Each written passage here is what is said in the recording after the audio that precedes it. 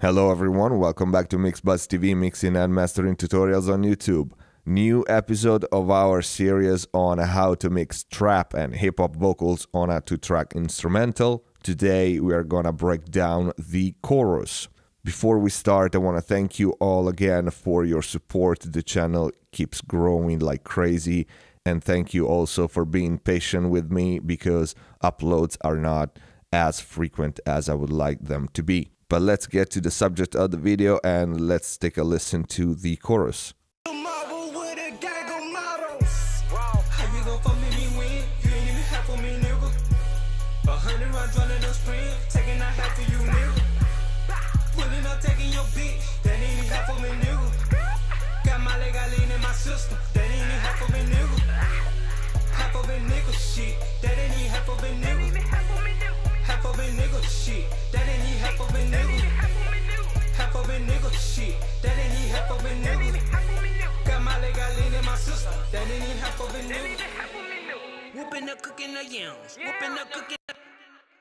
Okay, so let's start taking a look at what actual tracks do we have. We have a main lead vocal, which is this red one. Then we have a double and the ad-libs. So these are the only performance, actual audio tracks that we have in the chorus. The first, the lead vocal, the red tracks, these is just, the second one is just copied. So it's just a copy of the first one. While these two are two different performances. The yellow ones are two different performances. And as well as a different performance and a different part is the ad-lib track. So as you can see, we have some processing in insert for the lead track and for the ad-lib. And then the two lead tracks go to our lead hook bus, and the doubles go to our hook double bus, which we have here. This is the lead hook bus and the hook double bus. And we have additional processing on these buses as well. Actually, the bulk of the processing is pretty much here. So let's start bypassing everything that we have on these buses and listen to them in solo. We bypass also the ad-libs processing as well. So the first one is this, the hook. How you gonna fuck me when you ain't even half of me, nigga? 100 rounds running on sprint, taking that half of you, nigga.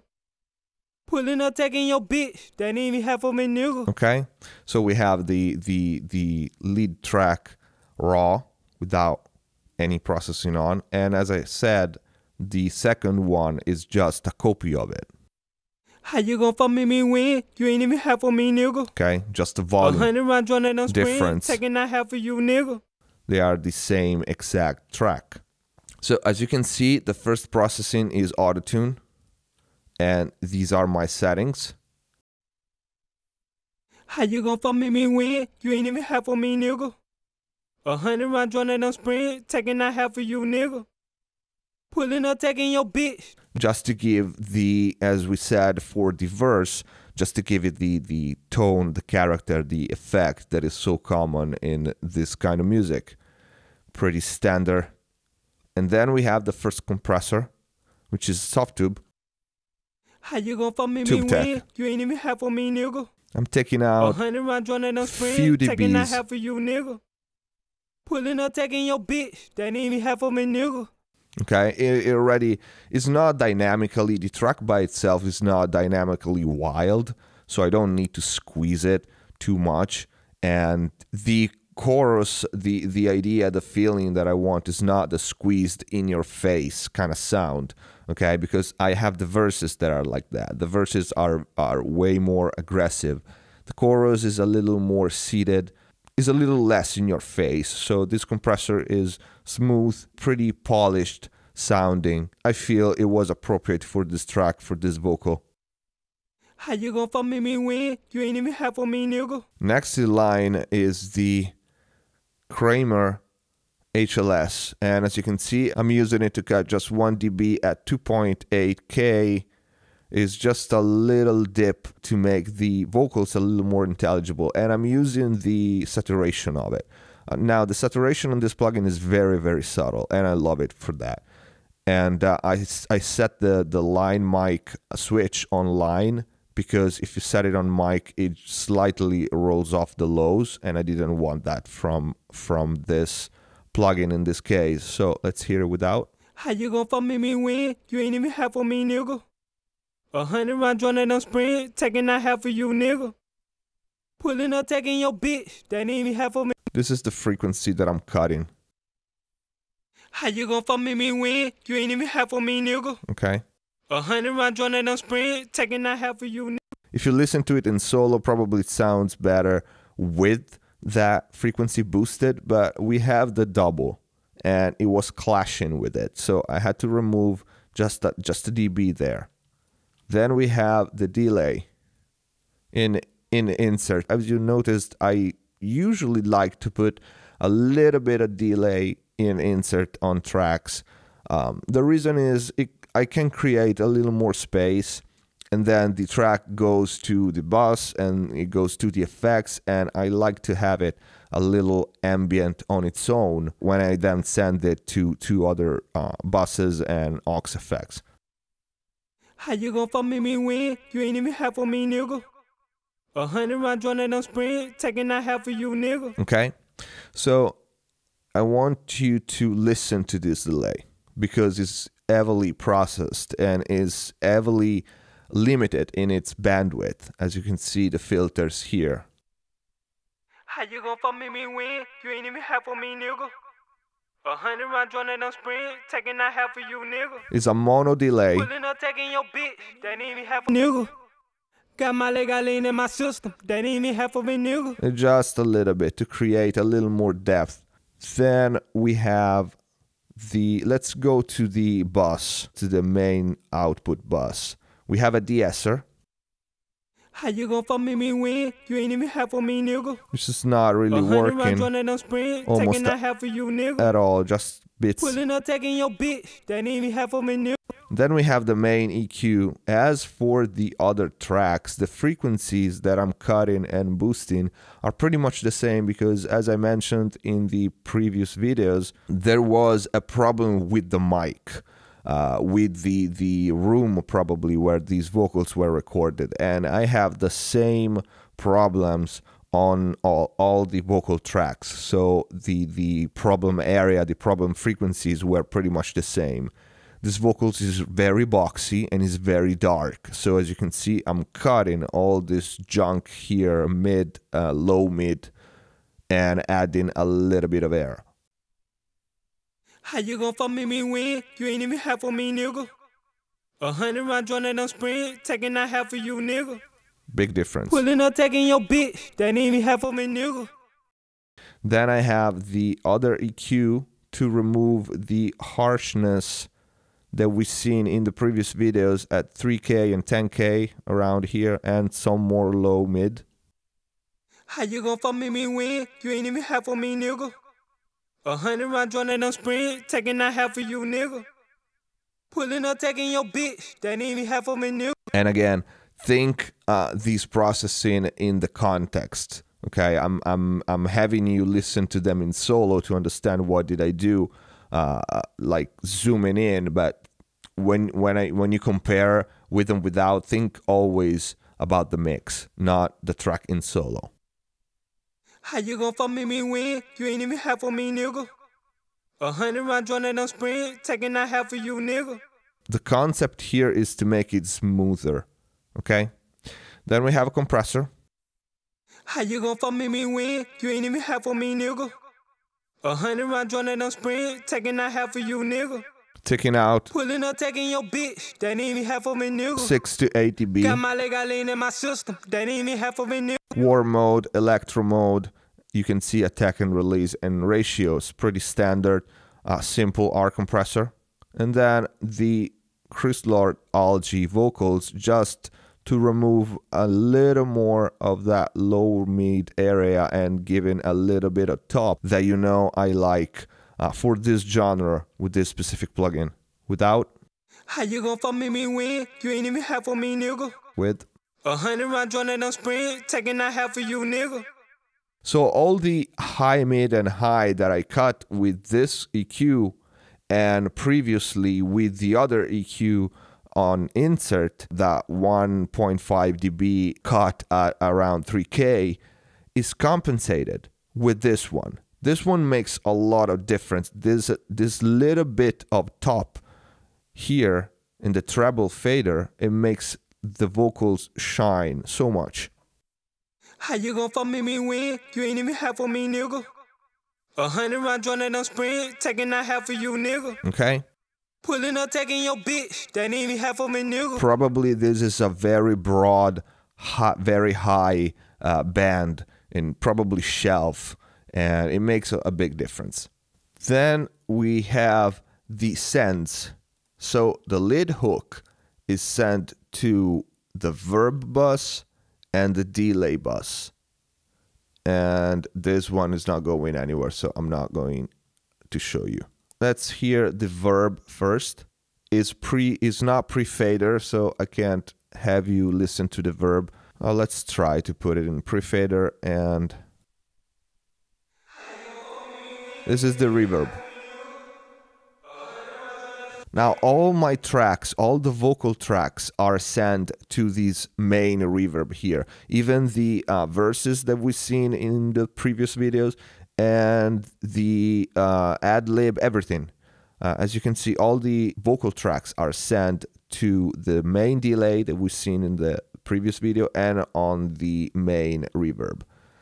And it's pretty simple. This is what we have on the main reverb. So we have a hall reverb with a pretty big pre-delay and a pretty long time. As you can see, I have 25 milliseconds of pre-delay and 2.4 seconds of decay. So it's a very big, very long delay. And as you can see, the algorithm is hall.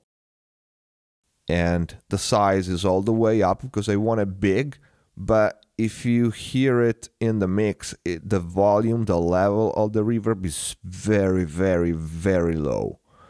And before the reverb, I have this EQ that's just cutting pretty much everything below 500 hertz and a little smooth at the top.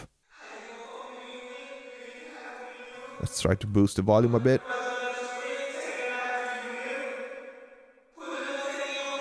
Now pay attention to the early reflections.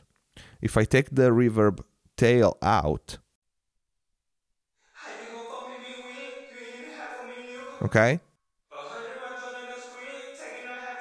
Even if the volume of the reverb is low in the mix, these early reflections so wide apart, one from another, so spread out, they do make a nice space around the vocal.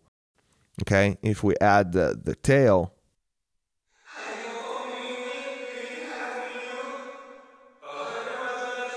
if we remove the EQ, there's a lot of junk in the low end that we don't need.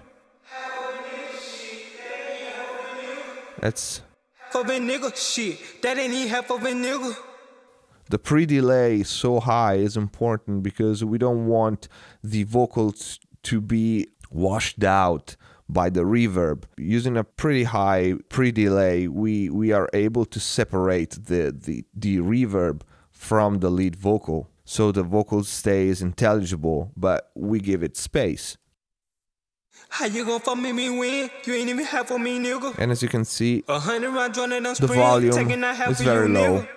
So pulling up, taking your bitch, that ain't even half of me, nigga. Got my leg all in my system, that ain't even half of me, nigga. It's just space. You hear more clearly the delay that is an insert in this track than the reverb. Let's take it out. How you gon' fuck me when you ain't even half of me, nigga? 100 round joint that I'm sprint, taking that half of you, nigga. Pulling up, taking. And this is the reason because I like to put the a little bit of delay in insert, because the delay is gonna be reverberated. How you gon' fuck me when you ain't even half of me, nigga? 100 round joint that I'm sprint, taking that half of you, nigga. Okay, so especially in trap music, it's not as dry as, I don't know, urban hip hop, strict hip hop, where stuff is a lot drier. Trap, I like it because the arrangements are always minimal, so you have space to do things. But you need to pay attention because it still has to sound like it's dry, but it's not. It's just, you need to use delays and verbs to create bigness and not to be obvious effects. Some of them, yes, like our main delay that we're gonna take a look right now. How you gon' fuck me when you ain't even half of me, nigga? We've seen this. 100 round joint that I'm sprint, taking that half of you, nigga. Pulling up, taking your bitch, that ain't even half of me, nigga.